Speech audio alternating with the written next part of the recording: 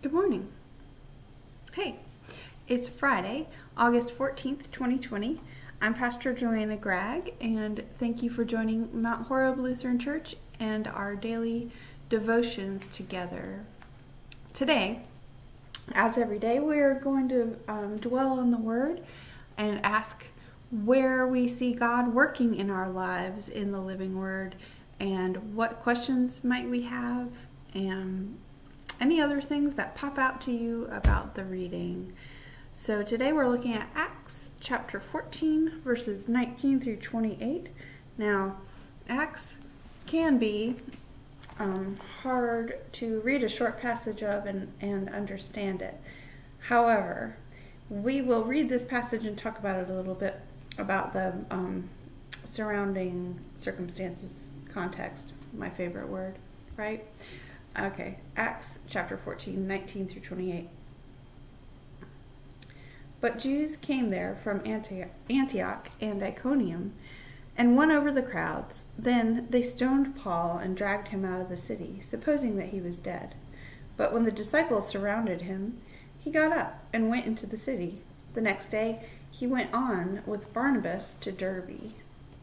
After they had proclaimed the good news to that city and had made many disciples, they returned to Lystra, then to Iconium and Antioch. There they strengthened the souls of the disciples and encouraged them to continue in the faith, saying, "It is through many persecutions that we must enter the kingdom of God." And after they had appointed elders for them in each church, with prayer and fasting they entrusted them to the Lord, in whom they had come to believe. Then they passed through Pisidia and Pamphylia, and when they had spoken the word in Perga, they went down to Attalia. From there they sailed back to Antioch, where they had been commended to the grace of God for the work that they had completed. When they arrived, they called the church together and related all that God had done with them, and how he had opened a door of faith for the Gentiles. And they stayed there with the disciples for some time. The word of the Lord for the people of God. Thanks be to God. So, at the end of that, it talks about open door. And today, that is what jumps out to me, that the work was God's work. And the door of faith was opened by the same God. The faith that is open to the Gentiles and the Jews and the barbarians and the people of all of those interestingly named towns that we always read in Paul's writings and in here Luke's writings in Acts. So that's what jumps out to me, as well as the fact that the surrounding story is quite interesting. I mean, Paul went through a lot. He was stoned and got up in the same verse almost at the beginning of that reading. And Paul had just most recently performed a miracle by healing a crippled man. And the people's response was to call upon the gods that they knew and to give credit to the gods that they knew, Zeus and Hermes. If you'll read the beginning of chapter 14, you'll see what I'm talking about. But that's what I'm getting at. The credit is God's. The way that the door of faith is opened is through God's action and not ours. And I know that the apostles here, the disciples who traveled and were stoned and persecuted and jailed and imprisoned, they did a lot of work, and it was Spirit-led. Obviously, it was Spirit-led. They weren't working to get something checked off of their list.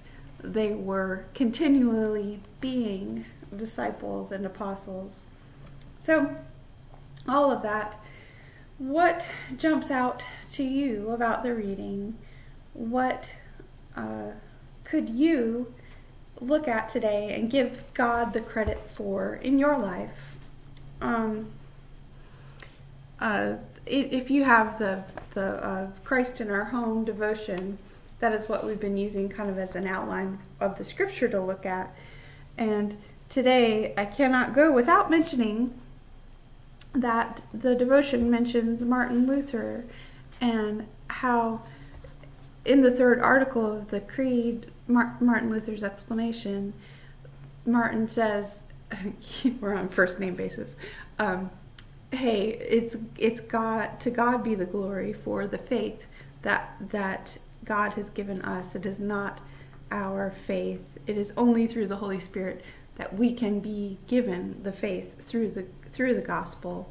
And that is why our community is opening that gospel every day. Thank you for joining us and for being a part of the good news. And let us pray as the Holy Spirit calls us to pray always. Dear Heavenly Father, thank you for this day, for this gathering of people. Thank you for the gifts that you have given us, including the faith and the endurance and the understanding, even though we cannot understand all of the mystery of our faith. Thank you for the gift of understanding. Thank you for all the people who have gone before us to point us in the right direction, to help us learn about being disciples and apostles and preachers and teachers and all of the things that lead us to live in your good word. It is for all of these things that we pray, and thank you for your presence with us in the living word. Thanks be to God. Amen. Thank you for joining us. See you next week.